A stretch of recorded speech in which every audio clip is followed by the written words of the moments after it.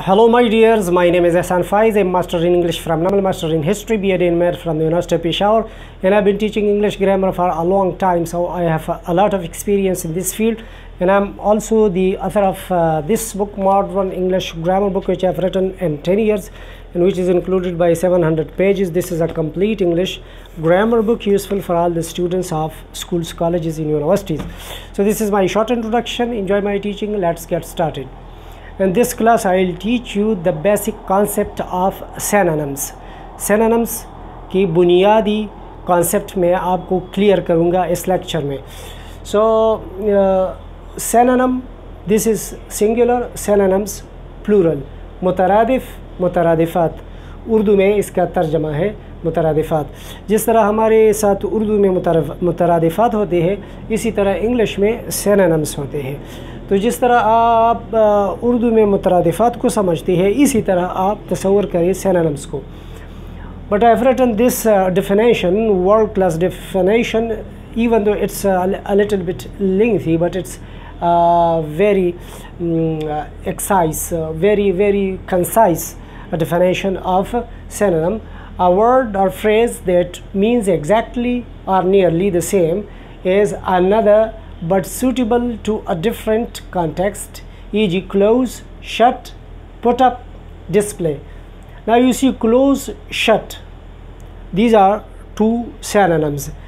Close, shut, they have the same meaning, यानी इनका एक ही माना है. Put up, this is an example of the phrase, and the synonym of it is display. Okay, so ये तो English में इसका definition है, और उर्दू में इसका डेफिनेशन है और लफ्ज़ या फ़िक्रा जो कि एक ही माना रखता है लेकिन मुख्तलिफ़ सियाक़ व सबाक़ के हवाले से इस्तेमाल किया जाता है. यानी वो अल्फाज जिनकी मानी एक ही होता है लेकिन माना एक ही रखता है लेकिन मुख्तलिफ़ सियाक़ व सबाक़ के हवाले से वो मुख्तलिफ़ होते हैं. ये डेफिनेशन तो कुछ लेंथी नज़र आते हैं, लेकिन अगर आप मुख्तसर अंदाज में सिनोनिम्स के डेफिनेशन उर्दू या इंग्लिश में समझना चाहते हैं तो आप इस तरह भी कह सकते हैं कि synonyms are the words of the same meaning. Synonyms are the words of the same meaning. English में आप जो है ना इस तरह कह सकते हैं, उर्दू में आप कह सकते हैं कि एक जैसे अल्फाज को synonym कहा जाता है. ठीक है, अब देखिए मैं इसकी वजाहत करता हूँ कि माना एक रखता है लेकिन सियाक़ व सबाक़ के हवाले से मुख्तलिफ़ उसका इस्तेमाल होता है. ई क्योंकि जब एक लफ्ज़ एक ही जैसे माना रखते हैं तो फिर उनको मुख्तलिफ़ क्यों इस्तेमाल किए जाते हैं. इसमें एक बुनियादी फ़लसफ़ा है जिसको हमने इंग्लिश में पढ़ा है साइकोलिंग्विस्टिक्स में, और जिसको कहा जाता है the concept of semantic network. अब मैं आपको इधर ये एक्सप्लेन करता हूँ कि किस तरह. सबसे पहली बात ये है कि जिस तरह उर्दू में आप पहला समझे, फिर उस कॉन्सेप्ट को आप इंग्लिश में इम्प्लीमेंट करेंगे तो आप आसानी के साथ समझ सकेंगे. देखिए हमारे साथ प्यार है.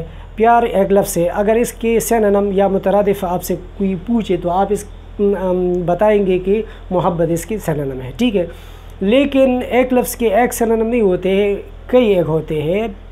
10, 15 तक, 20 तक, 30 तक सिनोनिम्स हो सकते हैं. ठीक है, तो इसी तरह प्यार, मोहब्बत, उन्स, लगाव, उल्फत, चाहत, इश्क, रोमांस, ये सारे जो है ना प्यार के सिनोनिम्स हैं. अब देखिए प्यार और मोहब्बत ये तो आम सिनोनिम्स हैं जो हम इनको इस्तेमाल करते हैं, लेकिन मैं जो आपको ये concept of the semantic network आप एक्सप्लेन करता हूँ अब, तो इसमें हम प्यार और इश्क ये दोनों सिनोनिम्स हैं लेकिन हम इनको मुख्तलिफ़ कॉन्टेक्स्ट में इस्तेमाल करते हैं. ये क्यों? यानी आप जहन में ये बात रखें कि जब दो अल्फाज को एक जैसा माना रखते हो लेकिन हम उनको मुख्तलिफ़ कॉन्टेक्स्ट में इस्तेमाल करते हैं, इसकी एक ख़ास वजह होती है. और वजह ये है कि अब मसलन मैंने इधर प्यार लिखा है और इधर इश्क लिखा है. ठीक है, ये दोनों सिनोनिम्स से एक जैसे माना रखते हैं. इसमें कुछ एलिमेंट्स हैं जो प्यार में होते हैं और कुछ एलिमेंट्स जो होते हैं इश्क में होते हैं. उन एलिमेंट्स की बुनियाद पर ये प्यार और इश्क मुख्तलिफ़ सियाक़ व सबाक़ में इस्तेमाल किए जाते हैं. वो एलिमेंट्स कौन कौन से हैं? अब देखें ना, प्यार में ही एक एलिमेंट है कि ये जानदार, प्यार जो है जानदार कर सकता है. ठीक है, और प्यार जो है आप जानदार के साथ कर सकते हैं और बेजान दोनों के साथ कर सकते हैं. तो ये दूसरा एलिमेंट है. इसी तरह तीसरा एलिमेंट जो प्यार में है वो ये है कि आप जो है ना बेजान चीज़ जो है वो प्यार नहीं कर सकता है। जिस तरह मतलब पत्थर आपसे प्यार नहीं कर सकता है, पत्थर बेजान चीज़ है, लेकिन आप जो है ना बेजान चीज़ के साथ प्यार कर सकते हैं। मसलन आप घर के साथ प्यार कर सकते हैं, आप अपने गाड़ी के साथ प्यार कर सकते हैं क्योंकि बेजान है, और जानदार के साथ भी आप कर सकते हैं, जैसा कि वालिदैन के साथ आप प्यार कर सकते हैं, अपने बच्चों के साथ प्यार कर सकते हैं, अपने मंगेतर के साथ प्यार कर सकते हैं। इसी तरह ये मुख्तलिफ एलिमेंट्स प्यार में है। इसी तरह ये आप हर किसी के साथ कर सकते हैं, मतलब ये एक जनरल एक आम जज्बा है जो कि आप मतलब है कि किसी के साथ भी आप कर सकते हैं, और ये प्यार का एक आम लेवल है। मसलन अगर आप किसी को पसंद करते हैं तो आप उनको बताते हैं कि मैं आपसे प्यार करता हूँ, ये एक आम जज्बा है, ठीक है ना। लेकिन इश्क जो है इसमें ये चीज़ें तो शामिल है, लेकिन इसमें कुछ ख़ास चीज़ें इश्क में जो है वो प्यार में नहीं है। वो कौन सी चीज़ें हैं? वो ये है कि ये इश्क जो है बेजान चीज़ों से नहीं की जाती है। मसलन आपने कभी नहीं सुना होगा कि किसी ने कहा हो कि मैं अपनी गाड़ी से इश्क करता हूँ, या मैं अपने घर से इश्क करता हूँ, लेकिन आपने ये सुना होगा कि मैं अपनी गाड़ी से प्यार करता हूँ। तो प्यार जो है आप गाड़ी के साथ कर सकते हैं, और इश्क आप गाड़ी के साथ नहीं कर सकते बेजान चीज़ के साथ। तो इश्क लफ्ज़ जो है ना प्यार से इस तरह मुख्तलिफ है। इसी तरह मोहब्बत की इंतहा, इश्क जो है जब प्यार और मोहब्बत से बढ़ के जब प्यार और मोहब्बत इंतहा को पहुंच जाए तो फिर वो इश्क बन जाता है। तो ये इंतहा है, लेकिन ये इब्तिदा है, ठीक है। इसी तरह इश्क एक ऐसी चीज़ है कि इसके लिए लोग जान भी देते हैं, ठीक है ना, इश्क के लिए, लेकिन प्यार के लिए कोई जान नहीं देता। इसी तरह जो है ना हर किसी से नहीं, इश्क आप हर किसी से नहीं कर सकता है। इसका मतलब ये हुआ कि आपने कभी नहीं सुना होगा कि किसी ने कहा हो कि मैं अपने वालिदैन से इश्क करता हूँ, या मैं अपने बच्चों से इश्क करता हूँ, क्योंकि इश्क में कुछ एलिमेंट्स ऐसे हैं कि वो आप बच्चों या वालिदैन के साथ इसका इजहार इश्क में नहीं कर सकते हैं, लेकिन प्यार कर सकते हैं। अपने वालिदैन से प्यार कर सकते हैं, अपने बच्चों से प्यार कर सकते हैं, मंगेतर से प्यार कर सकते हैं, लेकिन इश्क जो है आप अपने मंगेतर से कर सकते हैं, लेकिन वालिदैन के साथ इसका इजहार नहीं। तो इसका मतलब ये हुआ कि आप जब प्यार और इश्क का इस्तेमाल करते हैं तो इन एलिमेंट्स को जहन में रख के आप इन अल्फाज का इस्तेमाल करते हैं। जब आप इन अल्फाज को सही जगह में इस्तेमाल करें तो इसका मतलब ये हुआ कि मुख्तलिफ़ सियाक़ व सबाक़ में आप इसको इस्तेमाल करते हैं। मसलन अगर आप ये कहें कि मैं अपने वालिदैन से प्यार करता हूँ, तो ये सही सियाक़ व सबाक़ में आपने प्यार का इस्तेमाल किया। लेकिन अगर आप ये कहें कि मैं अपने वालिदैन से इश्क करता हूँ, तो आपने सही सियाक़ व सबाक़ के हवाले से इश्क का इस्तेमाल नहीं किया। लेकिन अगर आपने ये कहा कि मैं अपने मंगेतर से इश्क करता हूँ, तो ये फिर सही है सियाक़ व सबाक़ के हवाले से, कंटेक्स्ट के हवाले से, ठीक है। इसी तरह जो है ना मैं आपको एक आसान मिसाल ये देता हूँ कि जब सारी दुनिया के लोग हम एक वोकैबुलरी तस्वर करते हैं कि ये सारे अल्फाज हैं, फिर जो वालिदैन के बच्चे होते हैं 2-3, तो हम उनको जो है ना एक ही माने रखने वाले अल्फाज तस्वर करते हैं। तो इस तरह हम ये तस्वर करेंगे कि एक बाई में सलाहियत होती है डॉक्टर बनने की, दूसरी में इंजीनियर बनने की, तीसरी में बिजनेसमैन बनने की। इसी तरह इन सलाहियतों की बुनियाद पर ये एक वालिदैन के बच्चे होते हैं, लेकिन इन सलाहियतों की बुनियाद पर ये मुख्तलिफ होते हैं। डॉक्टर को इंजीनियर की जगह पर बिठाना, इंजीनियर को डॉक्टर की जगह पर बिठाना, या बिजनेसमैन को डॉक्टर की जगह पर बिठाना, ये गलत कंटेक्स्ट में हम फिर इस्तेमाल करेंगे। तो अगर डॉक्टर बन जाए और इंजीनियर बन जाए और बिज़नेस बन जाए, तो ये जो है ना फिर सही कंटेक्स्ट में उनका इस्तेमाल हो गया, क्योंकि वो उनमें ये सलाहियतें हैं। इसी तरह जो है ना इन अल्फाज में ये खुसूसियात जो है ना इनकी बुनियाद पर ये एक दूसरे से मुख्तलिफ होते हैं। वर्ड्स भी इस तरह बनते हैं जिस तरह के हम एक बिल्डिंग बनाते हैं। मसलन बिल्डिंग के लिए हमें मुख्तलिफ मटेरियल, ब्रिक्स, सीमेंट, स्टील और मुख्तलिफ चीज़ें हम इकट्ठे करके बिल्डिंग बनाते हैं। इसी तरह अल्फाज भी इस तरह नहीं बनते हैं कि हमने एक लफ्ज़ बोला और ये लफ्ज़ है। लफ्ज़ भी इस तरह बनते हैं कि उसमें मुख्तलिफ एलिमेंट्स इकट्ठे होके फिर एक लफ्ज़ बनता है, और फिर उस लफ्ज़ की सही इस्तेमाल उन एलिमेंट्स की बुनियाद पर की जाती है, ठीक है।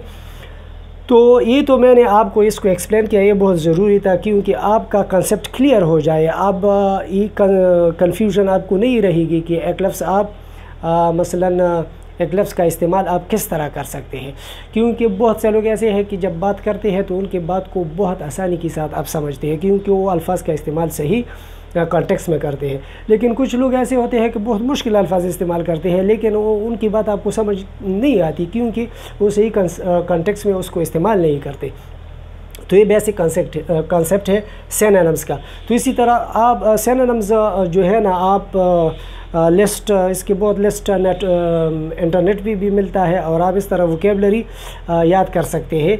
तो आप फिर जब आपकी किसी एग्ज़ाम में आ जाए या आप अल्फाज का इस्तेमाल करें तो आप आसानी के साथ कर सकेंगे। अब देखिए ना, एक सिनोनिम एक लफ्ज़ के लिए कई एक अल्फाज सिनोनिम्स होते हैं। मसलन मोर देन वन सिनोनिम्स। मसलन इम्पॉर्टेंट है, हम कहते हैं it's very important, it's very important.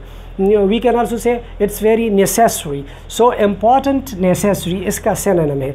लेकिन इसके और synonym essential, inevitable, unavoidable, vital, indispensable, fundamental, imperative, ये सारे इसके सिनोनिम्स हैं, एक जैसे माने रखते हैं, लेकिन सियाक़ व सबाक़ के हवाले से हम इनका इस्तेमाल मुख्तलिफ करेंगे। इसी तरह tool, instrument, material, paraphernalia, things. Okay, ये भी एक थिंग जो है ना, इट्स वेरी इंपॉर्टेंट थिंग हम कहते हैं चीज़ को, ठीक है ना। टूल भी चीज़ को कहते हैं, इंस्ट्रूमेंट भी चीज़ को कहते हैं, मटेरियल भी चीज़ को कहते हैं, लेकिन हम इनका इस्तेमाल मुख्तलिफ करेंगे। मसलन आप कहेंगे कि I need some materials for my building, okay, I need some tools for my house. Okay, so you can use in different context these synonyms. अब जो है क्लोज और शट का इस्तेमाल, एग्ज़ाम्पल जो मैंने दी है इधर, तो इसका मतलब ये है कि क्लोज़ और शट तो एक जैसे अल्फाज है, लेकिन जब आप इनका इस्तेमाल करेंगे तो ये मुख्तलिफ कंटेक्स्ट में करेंगे। मसलन close the door, shut the door, close the window, shut the window, close your eyes, shut your eyes, and close your mouth, shut your mouth. इस तरह तो आप दोनों कर सकते हैं, लेकिन दूसरी जगहों में हम इनका इस्तेमाल मुख्तलिफ करेंगे। मसलन क्लोज़ यूर बुक्स हम इस तरह कह सकते हैं, लेकिन आपने बहुत मुश्किल से सुना होगा कि कोई टीचर किसी स्टूडेंट को कहे कि शट यूर बुक। ओके, इसी तरह क्लोज शॉप, इस जो है ना, ये नाउन से पहले इस्तेमाल किया जाता है, शट को इस्तेमाल नहीं किया जा सकता है। Close shop, shut shop, this is not right. Close shop is right, shut shop is not right. The road is closed हम कहते हैं, लेकिन the road is shut हम नहीं कह सकते, क्योंकि कॉन्टेक्स्ट जो है ना, इनको हम मुख्तलिफ अंदाज में इनको इस्तेमाल करेंगे। यानी शट और क्लोज का जो है ना, जिस तरह हमने इसके एलिमेंट्स बयान किए, तो इस तरह इनको आप मुख्तलिफ तरीके से इस्तेमाल करेंगे। इसी तरह मैंने कुछ सिनोनिम्स लिखे हैं, तो आप इनको याद करें। Bye, purchase, कोटियाट, compound, dignity, honour, एक्सप्लोव, search, reason, cause, take up, handle, put up, display, put off, postpone. ये जो है ना, ये फ्रेजेस है और ये वर्ड्स है। तो इस तरह जो है ना आप सिनोनिम जहन में रख सकते हैं। So this is the end of my class. If you for more grammatical explanation watch my videos continuously. Thanks for watching. Please subscribe, like and share. My message to the world is self humanity. Bye bye.